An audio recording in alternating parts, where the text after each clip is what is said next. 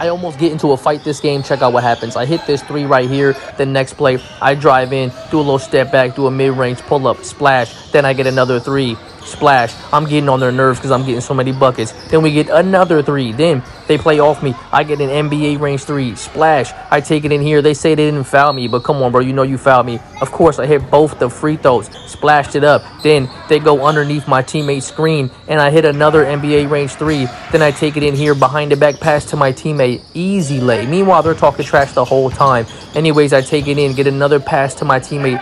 Nasty. Then I take it in here, do a nice little mid-range pull-up, and my leg cramps up. That really hurt. And this dude says I'm trash at ball, so I take it in on him. Hit the lay. I said, even if my leg is cramping up, you still can't stick me. He tries to guard me there. I drive by him, and I hit the pass. He said, that's a travel. I said, that's an assist. He says I'm trash. I said, he's a bum. He calls me a P word. I'm cussing back. I grab his hand so he can't sneak me. Anyways, I get the ball, finish with 25 points. Have a blessed day.